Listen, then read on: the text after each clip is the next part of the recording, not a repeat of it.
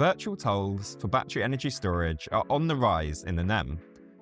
But what actually is a virtual toll, and how do they work? Let's start by outlining how a regular physical toll works.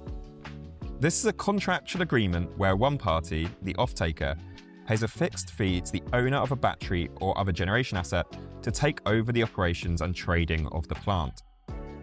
The offtaker gets to keep all of the profit they make trading the battery, while the owner gets a nice steady flow of cash, giving them the return thereafter.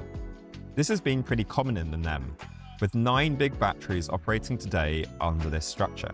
But in 2024, we saw 2 big batteries begin operating under a virtual toll. Similar to a physical toll, in a virtual toll, the offtaker provides a fixed fee to the asset owner. However, it is an entirely financially settled agreement. The offtaker has no physical control of the asset or its trading. Instead, the offtaker can nominate charge and discharge positions for the battery. These positions are then settled financially between owner and offtaker, with the offtaker receiving the difference in value between charge and discharge nominations.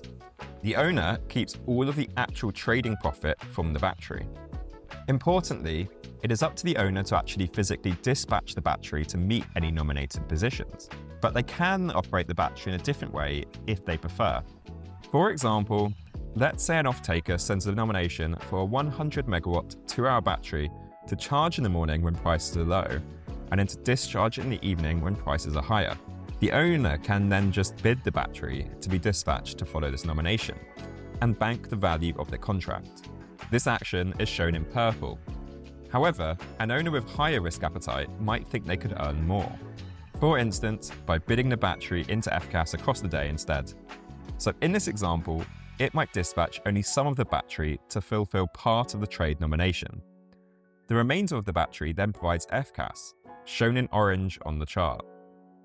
If it earns more value from FCAS than it would have done through the trade, then the owner keeps this additional profit. So why do virtual tolls exist? Well, a key difference between a physical and virtual toll is that a virtual toll allows part of the system to be contracted. This may be preferred by offtakers as systems grow in size, but it also allows owners to stack multiple contracted revenues, for example with the Victorian Big Battery, or to get merchant exposure from a project. Check out the explainer on the Modo Energy Terminal for more about virtual tolls and other offtake structures in the NEM. That's it for now. I'll see you next time.